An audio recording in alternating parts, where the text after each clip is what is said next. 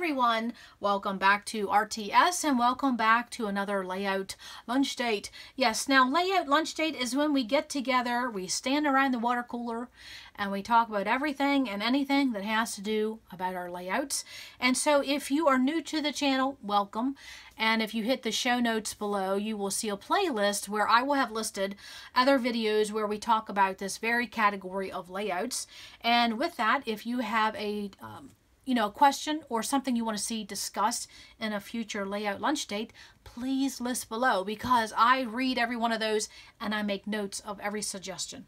So what I have to my left here is a stack of layouts that we're going to talk about today. I don't know if I'll get through all of them, but we could always have a part 2. Yes, I'm going to talk about how I officially have started my big scrappy goal for the year, which is getting my layouts put away, and then how I started that, what I ran into, which is this, and then a question about school layouts. So hang on for that. I hope I don't forget that question. So as I'm starting my layout project, I did something a little different this time. And so what I simply did was I just set up a table in the family room, just a card table, and I just pulled out all the layouts that I needed to put away, and I started separating them by year.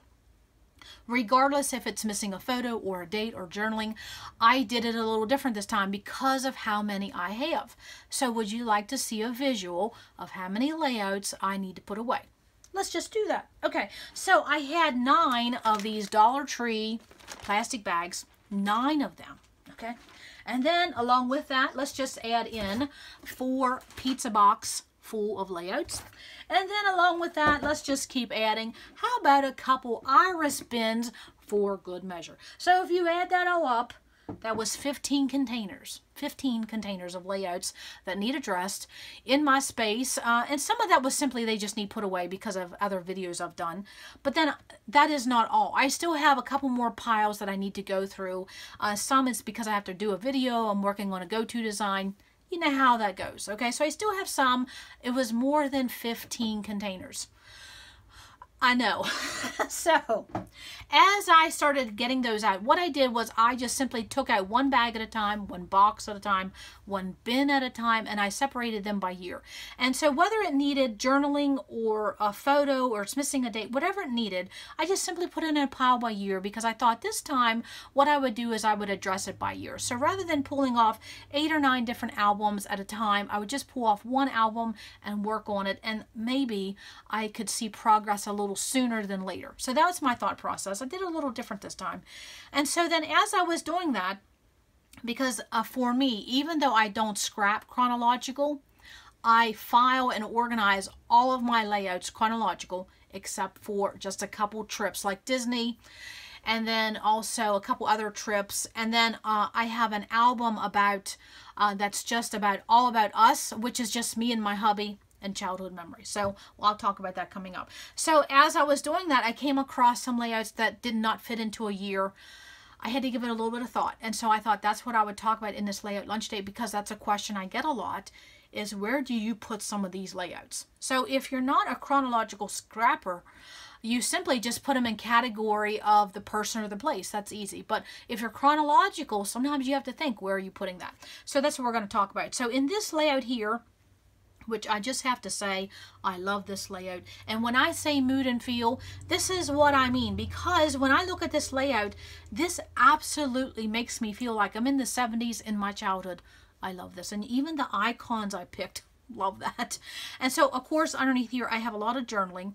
So this was in the 70s. And let me see, I have some journaling covered up. Okay, so I did this layout in 2017.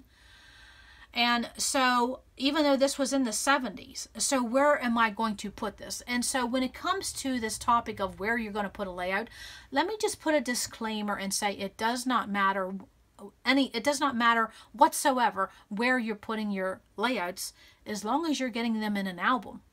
It doesn't matter. At one time, I entertained the notion of just having albums and putting in my layouts regardless of the year, the topic, the event. I just wanted to get them in albums. So I asked my little one, because ultimately these are going to be her albums someday. I said, would that be okay with you? She said, no. She said, they need to be chronological. I want them by year. So I keep continuing with that process. So with that, I could put this in 2017 because that's when I did the journaling. That's when this reflective page came about. Or I could put it in the 70s. I think I have it in here. I think this was 1978, 1979, something like that. I could put it in that year. But I don't have an album for the 1978 or 79. So in this case, I'm going to put this in the album, which is not by year. It's a category, all about us. And so, unfortunately, my hubby and I do not have a lot of childhood photos. So whenever I do a layout, they'll basically probably fit in one album. I mean, realistically. So I'm simply going to put that in basically all about us. Okay, so I wanted to answer that. So it doesn't matter. Maybe I'll talk about that right now. Okay, so if you run into the problem where I'm running into, because my albums chronologically start in 1997. So say if you're starting to do some reflective journaling, you're starting to do some story-based pages, and you're starting to do some heritage, it's okay if you create an album and you label it the 1970s, the 1960s, the 1990s. It's however you want to do that. So don't limit yourself that an album has to be just 1 year. So as I go forth in this journey, if I find that All About Us album is getting full, maybe I want to divide it up later down the road, that I will label it the 1960s to the 1980s, something like that. I want to throw out that idea because as I was going through this process, that was something that went through my mind. I don't have to limit myself to 1 year per album. I can even combine decades if I want. Or if you have a lot, you can just say the 1980s, the 1970s, the 1940s. That you get the idea. So, okay, in this layout here, what do you do in a case when you have a layout that it spans several years? This photo is 2001, this is probably 2008, and this is 2016. So again, there's no wrong way to put this. You could even have an album where you just put layouts in there that has to do with your comparison layouts, where you have comparison photos, or you're doing reflective journaling. Again, there's no wrong way. But I was just going to share what my thought process is when I come across layouts like this. And for me, what I'm going to do right now, of course, you know, you can always change in the future, is that since this is the newest photo of 2016, I will put it in that year, 2016. But you could put any year. You could pick any year. You could even pick the year you did it. Okay, now in this one right here, this is not photos. These are by Google Images, so thank you, Google, for that. But this is about a favorite movie of our family's, or I should say of my hubby. He loves this movie. He laughs so hard. So anyways, in this case, this movie has been part of our family for many years. So what year would you put it in? I could do it, let me just see here. I have something covered up. Okay, I did this in 2018. I think I did this before the channel. But anyways, I could put this in our 2018 album because that's when I did the page. Or I could simply look at this layout and say, where do I need a filler? So I could look at, for the last 10 years, really, I could look through and see wherever I need a filler, I could put it in there because this pertains to so many years. So again, don't limit yourself. You can put your layouts as fillers where you have an empty space, because honestly, most people really don't care where we have these, just as long as they're in an album. But really, you think about it, our albums really are a storybook, and you open it and you want it from beginning to end, in a way, if you look at it that way chronologically. So now in this layout, where would I put something like this? Again, this is just my thoughts. Everybody's going to be different. This photo is from 2004, and when did I do this? I did this in 2018. Man, I'm telling you, time goes fast, does it not? So where would I put that? I could definitely put it in 2004. That was when the photo was taken. Or I could put it in 2018, because that's the year the layout was done. And the story part, the journaling part, was done in 2018. So again, there's no wrong way. I could put it in either one. What will I do in this case? I think I will put it in 2018 because I was reflecting back, and we're also reflecting back to someone who's no longer with us. And in 2004, that person was with us. So that's how I'm looking at it. Again, there's no wrong way. I just want to stress that. You could just put them in an empty album, call it good. Who cares if they're by chronological? Who cares if it's by event? It's just getting that story recorded. But a lot of us, we like things done in a certain way. We know that. Okay, now this layout, let me just look here a minute. This photo was 2015, okay, and I did the layout in 2018. So what year would I put it in? Again, no wrong answer. My journaling is reflective of where I was in my life at 2018, where my little one was in her life, but the photo is in 2015. And let me just say, school was happening very soon for a lot of us. So a photo op that you can get this upcoming school year is if your child is an avid reader, or if they're reading anything. Definitely get a photo of them reading and you don't even see their face. It's a great photo op, having that book in front of their face. And then also too, don't forget to capture you reading a story to your children at night. I wish I had photos of that. I think I have one photo of me reading to my little one of all those years. Of all those years reading those books, I think I have one photo of me reading to my little one. So definitely get those bedtime stories, get them recorded. So with that, I could put it in 2018, 2015. I think I'm going to put it in 2015. So when it comes to me making those decisions, there's no formula. It's just wherever I feel like I want to put it. Okay, now this one is an example I get a lot of questions about. This is a story based. There's not even no photo. So I don't even have that as an indicator. And I don't even have an exact year. So what would I do with this? This is about the 1970s, again, of my childhood. So for me, because I don't have a lot of this type of thing, it's going to go in an album along with my hubby. And it's going to be about our childhood memories. So I could absolutely label that album Childhood Memories. I may do that, or I may call it all about us, or I don't know. I don't know what I'm going to label that. I haven't even gave that a thought, but I just know it's going to be Childhood Memories. Maybe that's what I'll title it. I think I like that. I think I just made that decision. Yes. Okay, now I wanted to show this one, even though this is the year 1997. I did this a few years ago, and I will tell you, there's a young hubby, there's a young me, and there's a young little one. Boy, time goes fast. Again, this is in 1997. The reason I wanted to show this is, it would not be hard to say, well, just put this in 1997 and be done with it. But here's the kicker, and I wanted to bring forth this problem, is that in 1997, I wasn't scrapbooking 12 by 12. I was scrapbooking 8.5 by 11. So how were you going to do that? So what I did was, several years ago, I ran into this exact issue. And so what I did, when I started scrapbooking 12 by 12 layouts for a while, and then I had to start marrying them with my 8.5 by 11, at that time, I converted every one of my 8.5 by 11 albums to accommodate 12 by 12 for the future. And this is exactly why. So when I go to put this away in 1997 album, I don't have to worry that it's an 8.5 by 11 album. It's a 12 by 12. So as you are scrapbooking and you're going along this journey, sometimes you do have to think long term. Are you always going to scrap 6 by 8? Are you always going to scrap 8.5 by 11? Are you always going to scrap 12 by 12? And I will suggest that if you're looking at layouts, or I'm sorry, if you're looking at albums, 3-ring albums are such a time saver. Because say, even if I scrapbook 12 by 12, but I did the 8.5 by 11, that 8.5 by 11 will fit into that 3-ring system of your 12 by 12 album. So I want to throw that out there. That's something I ran into years ago, but I corrected that. Okay, and I just simply corrected it because it was a costly endeavor to switch all those albums over. But I'm glad I did it then rather than having to do it now, because I have way more albums. Okay, so this is another one. This was done in the, let's see, these photos, these lovely, lovely photos of these feather hair, these hair feather attachments, is, my sister said the year is 1981. And so this was part of the load event. Love the load event for stories like this.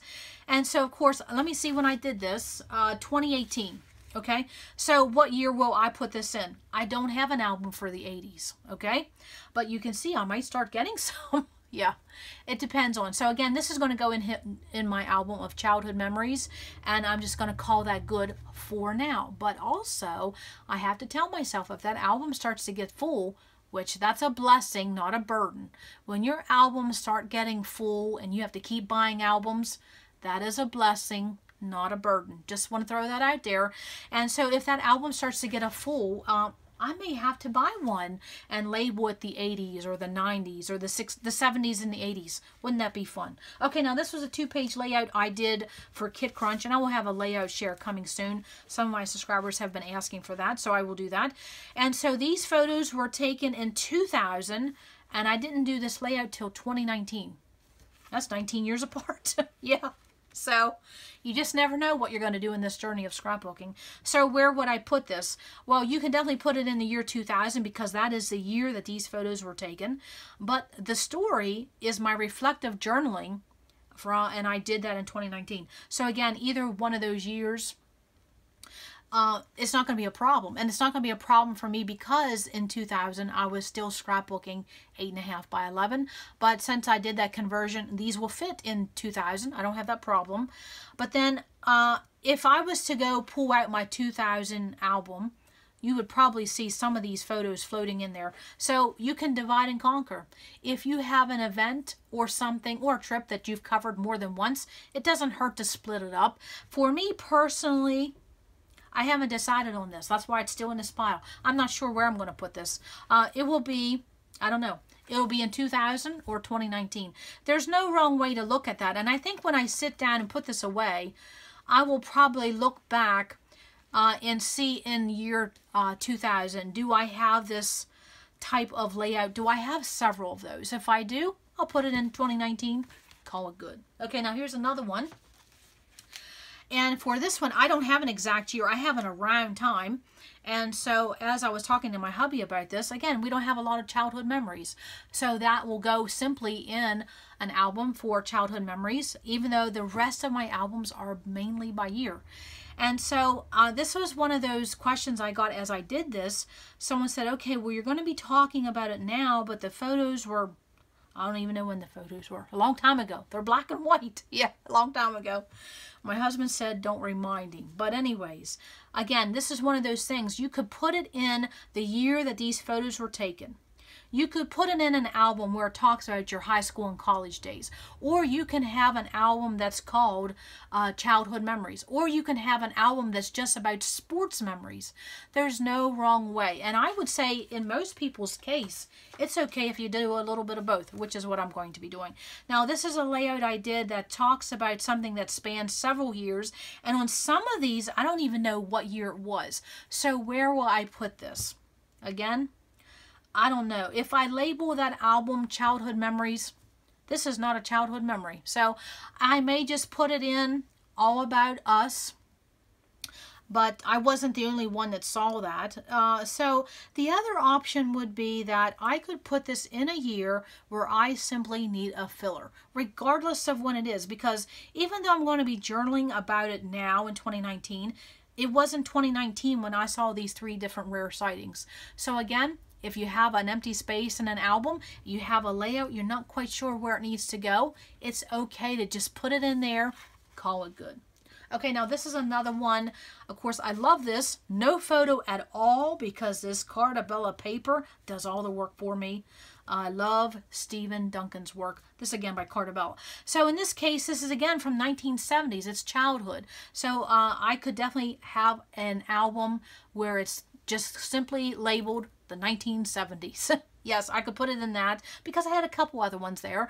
Or I could simply put it in an album which just has to do with me, my childhood, my thoughts, my feelings. Again, no wrong way. Now let's talk about one more, and I probably will stop there. Maybe we'll do a part 2. How about that? Maybe we'll do a part 2. So in this case, I don't even have any idea when this happened. And this is, I don't even have a photo. So not only do I not have a photo, I don't even have a year. Where do I put this? And so this is definitely a story-based layout. And it was just a memory of my little one shifting and sliding on a chair. And it was slow motion and I couldn't get to her. And she fell on the carpet You know, it was funny. She didn't hurt herself. It was just, you know, she was preteen, so she didn't fall far. She just fell on the carpet, you know. But it was just one of those memories, and we laughed and we laughed, and still to this day, when I think of this memory, I still laugh. And so isn't that precious when you have a memory that your family still laughs about and laughs about? Those are the type of stories that I'm talking about recording, and I don't even have a photo. I have keep calm and try not to laugh, because we were schooling and we were sitting around the table and she was sliding off the chair mat and she fell onto the carpet of the kitchen rug, and I just laughed. I didn't even help her up. I was laughing so hard. So with that being said, if you have a family memory, a family favorite, and you just don't have a photo, still record that story. Just journal it all out. Add some elements that add to the story. And then where are you going to put it? Again, you can put it in, you can just guesstimate. And so I think my daughter told me, I think she was around 10 or 11 when this happened. So I could guesstimate that year and stick it in an album, call it good. Or I can put it in 2019 because we're still laughing about this memory. Or let me see, when did I do this? I don't even have a year when I did this. I don't even have a year when I did it, I guess, because it doesn't matter. So I could put it in 2019. I could put it in when she was 10 years old, or if I simply need a filler, stick it in there. It's a family memory. So my point is, it doesn't matter the year. It's that story that you're after. Okay, I hope that makes sense, and I hope that wasn't too much talking. So talking about homeschooling, let me get to my question of the day. The question is, when you're doing school layouts, do you put them at the beginning of the school year? Let's say, do you put that in 2018? Or do you put it at the end of the school year, 2019? Or do you go by event? Say if the band concert was in 2018, that's where you're putting it. Or the field trip was in 2019. Do you put that in there? So you split up your school years. Or do you simply say, Johnny was in 6th grade in 2016, so everything will go in 2016. Or do you say Johnny finished 6th grade in 2017, so do you put his layouts in 2017 when it comes to school layouts? And so that is something I still to this day have not figured out. I'm still working on that. Do you put things at the beginning of the year or the end of the school year? And the reason I'm asking that is because on my school layouts, which we'll be talking about that in the fall, is that I do basically a 4-page layout spanning the whole year. So what year do I put it in? The beginning or the end? Interesting conversation around the water cooler. So tell me what your thoughts are on that.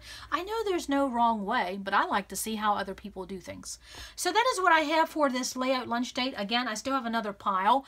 Maybe I'll come back in a day or two and we'll do another layout lunch date, talk about this even more, so you can see some layout examples that kind of threw a monkey in the wrench. I had to put them in a separate pile, and I had to take a moment and say, what year are you putting that? And so again, you can see in my previous examples, it's a little bit of everything. It all is really determined on where you want it. And sometimes where you put that, it really doesn't make any, it's not a set formula. You can kind of pick and choose. That's what I wanted to say. So that's all I have for today. Come back to RTS because you never know what we're going to do. Bye.